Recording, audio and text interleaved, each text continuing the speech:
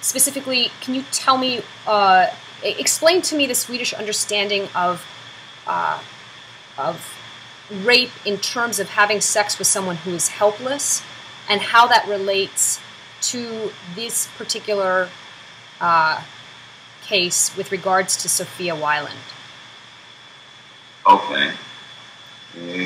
The common understanding, I mean, general people's understanding, is that if you're having sex with somebody that is asleep, it is a crime of rape. What the law says is, in order to be a rape, you have to be asleep, and then you have to be regarded to be in a helpless state. For instance, married couples, sometimes you do sexual acts when the other party is asleep. That is not what the law is trying to get at, because within a marriage you normally don't consider yourself to be in a helpless state. Do you understand what I mean? I do. Yeah.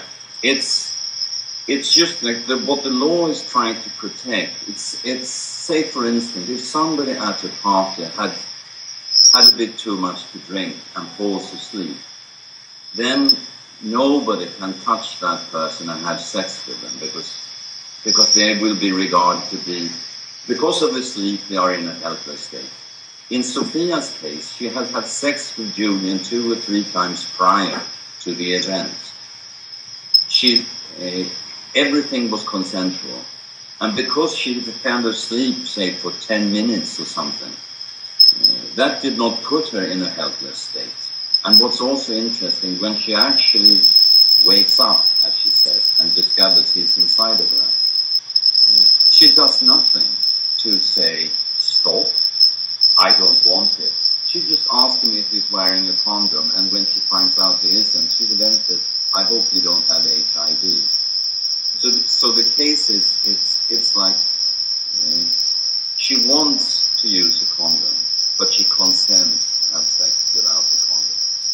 And that's the whole issue. And afterwards, she gets very worried that she caught it. Mr. Kemp, you've actually written on this in some of your writings that are available on WL Central, the idea of legislation, rape legislation that, and I don't want to put words in your mouth, but that seems to patronize women.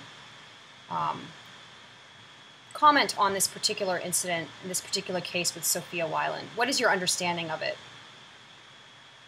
It's pretty much as Göran has explained, and he's already explained the circumstances with the confusion between the words want and consent. I think during that conversation, or that particular activity that Göran was referring to, when Sophia asked him if he was wearing anything, and if I recall the article correctly, he said, I'm wearing you. Now, that continued, as Göran has indicated, without her withdrawal of consent, without her saying stop or something of that nature. So both in Swedish law and in Australian, UK law, and I would understand it to be US law, that is a consensual act. I absolutely agree with what Göran is saying in his article, is that in relation to Sophia Weiland, that there is no case to answer, there is no crime being committed.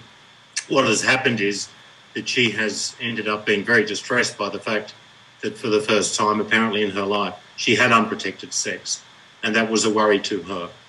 And therefore she got into a situation of going to the police station. It would appear at the instigation of Anna Arden, purely to try and get some information about forcing Julian Assange to go and have an HIV test. So those are the circumstances. He can document that a lot more clearly than I can, because he's been working on it for a much longer period of time. But the difficulty is, where this all gets terribly, terribly confused, is back to this issue of consent or lack of consent. Unfortunately, the Swedish legislation is in a couple of parts. I will probably have to correct myself when I have claimed in some of my articles that there's no mens rea, and I'll just explain that briefly. Mens rea is the Latin for guilty mind. We also refer to that as the intent element of a crime. In other words, the prosecution has to prove not only that a certain act or conduct occurred, in this particular case, a sexual act of sexual intercourse, but that in our system, that occurred without the consent of the alleged victim. And there's a further element, which is the real mens rea element of the accused, that the accused knew that the alleged victim wasn't consenting, or the victim wasn't consenting, as the case may be. Now, unfortunately, as Göran has indicated, there appears to be mens rea in Swedish law, but it's in a different section of the Act, and we've been discussing this over the weeks and proposed to write a joint article about it. And in this set of circumstances, consent is the issue, but it's confused in the minds of a lot of people in Sweden to the detriment of both victims and, as we are seeing now, to the detriment of a defendant.